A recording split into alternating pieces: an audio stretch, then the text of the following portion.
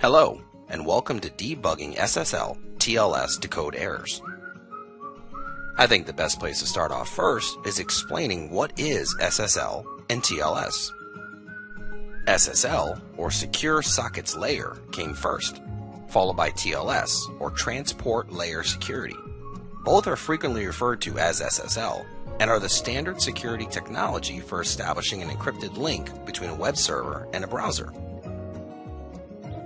So what is an SSL decode error?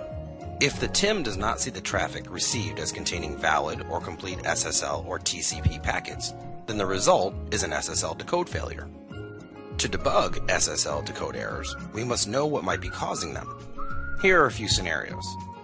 These symptoms can be caused when the TIM is seeing false connections to the web server, but these packets contain no application data.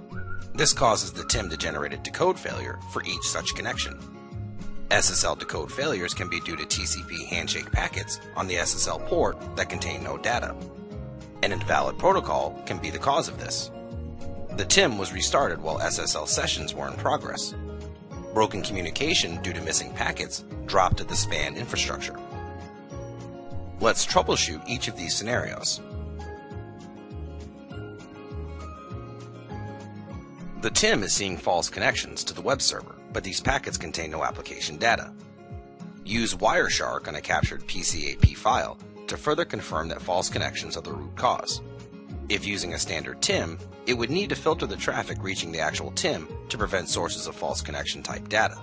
If using an MTP TIM, it can add a separate hardware filter, similar to the default HTTP full packets, to exclude the common IPs generating the false connections. SSL decode failures can be due to TCP handshake packets on the SSL port that contain no data. An example of this may be load balancer checking for various hosts. If this is the case, filter the traffic so that the TIM, MTP, does not see that traffic. There was an invalid protocol. It is recommended to perform a full health check.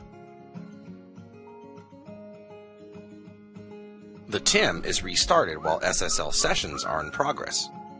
These sessions will register as incomplete as seen by the new TIM instance. Broken communication due to missing packets dropped at the span infrastructure. When analyzing traffic through a span port, the switch's CPU copies the full duplex signal, integrating RX and TX into one TX signal routed to the span port.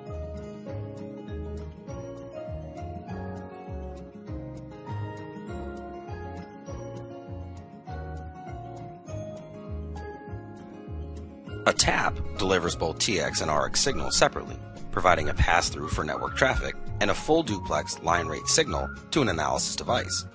The dual receive analyzer receives both sides of the full duplex link with no error filtering or packet loss.